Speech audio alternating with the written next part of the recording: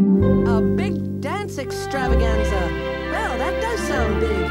I wonder if it's a trap. P.S. Not a trap.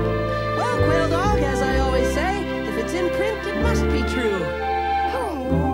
And so, that night, Quail Man rendezvous with a certain young woman. Oh, Quail Man, how nice of you to invite me to this big dance extravaganza. Well, dancing with Quail Dog, while enjoyable, is not my idea of a perfect evening. Is everyone ready to dance? Who are you? Where did you get that outfit? I mean, who are you? I am the king of the dance.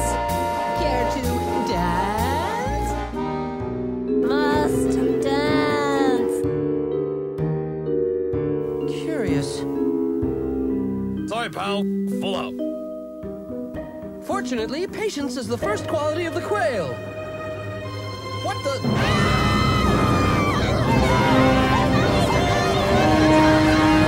Looks like an uninvited guest is trying to crash the party, Quail Dog. No time to lose. When danger calls, there's one superhero who's always there to pick up the phone. Part quail, part man, all hero. Quail Man and his super pal, Quail Dog.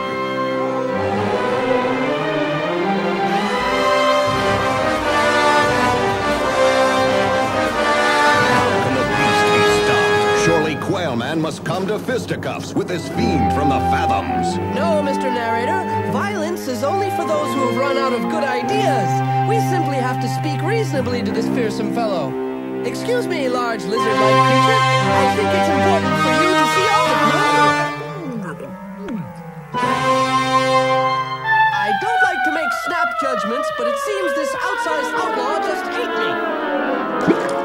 Quail Man, eaten like so many potato chips.